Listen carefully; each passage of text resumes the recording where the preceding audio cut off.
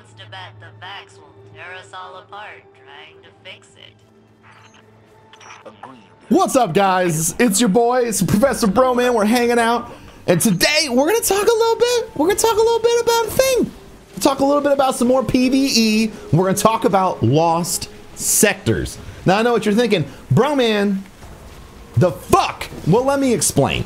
Lost sectors are a new sort of activity that you can do that has a focus on exploration in the game. But Broman, Flashpoints focus on exploration too. Isn't it awesome to have more than one thing? I love having more than one thing. If I have steak and another steak, I get 2 steaks, and that's better than 1 steak. That's awesome. So, lost sectors are spots in the game where you're going to see a hidden symbol, something, I mean, that's not that hidden.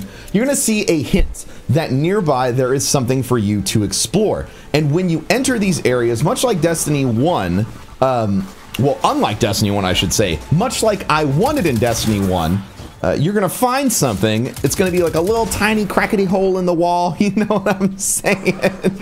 And then you're going to walk into it, and suddenly it's going to be a massive open area filled with enemies and something for you to do. Now, this is something, in my opinion, that has been missing from the Destiny universe. And if you watch some of my really old videos, it was what I like to call a size and scope issue. One of the reasons Destiny 1 disappointed some folks was because the size and scope of Destiny 1 didn't really match the vision and or dream of Destiny, which was, you're a fucking super mega ultra hero, you could fucking murder everybody, and you're awesome and you're a superhero and explore this great world. Oh, but by the way, like, there's not much to explore. It's just a giant loopity-poople, giant loopity-doo, and that's it. Like, that's all you get. That's it.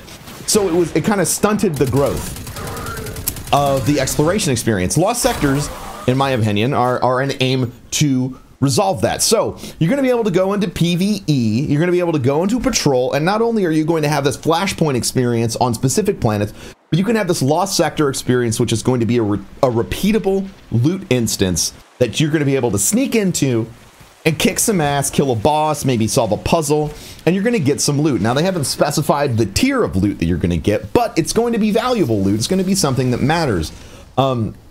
Again, my sincerest and deepest hope is that this is another way for casual players to progress. Those individuals that don't have hours on end to find a fire team, hours on end to search through all of the various things that they need to get done in order to find a raid, but these are people who'll be able to just sit down, hop into patrol, run into some other guardians, and then go to a lost sector, go to a flashpoint.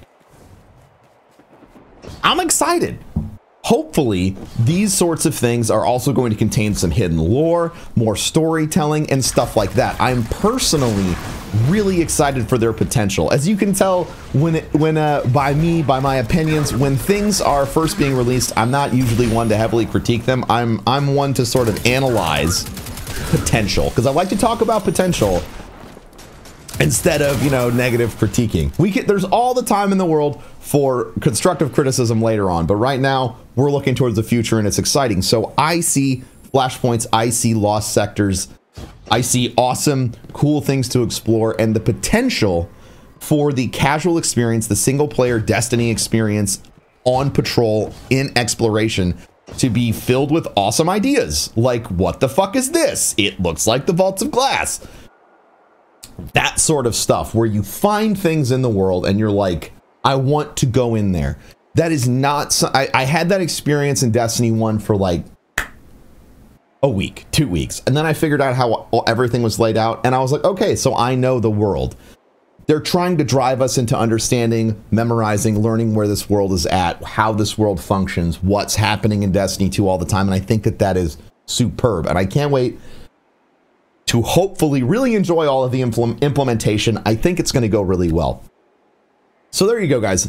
That's what lost sectors are. That's the potential inside of the lost sectors for all of you casual folks out there. I really, really, really enjoy the idea of having hidden secrets inside of a game. One of the most fun times I had in Destiny 1 was breaking apart all the secrets inside of the Dreadnought, cracking the codes inside of Rise of Iron. If there are tons of events like that in Destiny 2, I think we're all in for a really awesome experience, especially during that first launch month when things are sort of rolling out and everyone's discovering things all the time and we're all excited. I love that idea. There's potential for exotics to be hidden inside of lost sectors. There's potential for really top tier gear to be hidden inside of lost sectors. We don't know what's in there, but we know that it has potential, and I think that that's really exciting. So there you go, guys. There's my thoughts / rant / I hate you, Broman / I love you, thank you, Broman video about lost sectors. I'm really excited to get in there and explore with you guys. Day 1, it's going to be exciting. Thank you for hanging out. Thanks for watching. Make sure to rate, comment, subscribe. Tell me you like my hair. Funny joke. No one said that before. Or tell me you hate me. I don't give a shit. I just care that you're talking about the game that I love. That's what fucking matters. I love you guys. Thanks for hanging out today. You are the absolute best community on the planet. And I will check you next time in Destiny 2. Peace, peace, and also you're adorable. Peace.